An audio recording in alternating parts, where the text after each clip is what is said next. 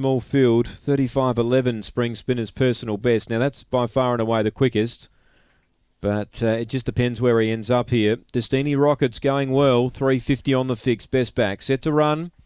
Race 9 Angle-Park. They're ready. Set. Away, Destiny Rocket away, fair speed. The inside Zipping Heady jumped well tonight, so normally she gets back. She's in front. I don't think I've seen her there before. Anyway, past the judge, she's a length in front, and Spring Spinner's right on a hammer.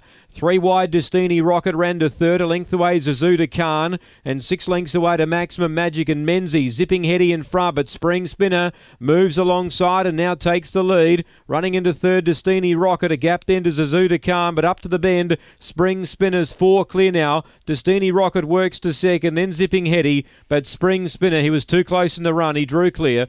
Second, Destiny Rocket. Third, it's either Menzies or Zipping Heady.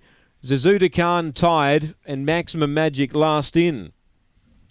Number 2, Spring Spinner. For Troy Murray, a double for him. And he was sitting nice and close down the back. And when he got the clear passage down the back, he was right there on the scene. Zipping Heady surprised us all by leading, but she did early. She kept them out. Spring Spinner got up on her outside and eventually was able to put her away. Look, Destiny Rocket battled on well. Couldn't lead tonight. Had to be satisfied to be sitting 3 deep early. It's run second in the end. Number 8, Menzies, arrives in time for third. And 1, Zipping Heady, holds on for fourth. 2-4-8-1. 34.93 the time. 9.02 early.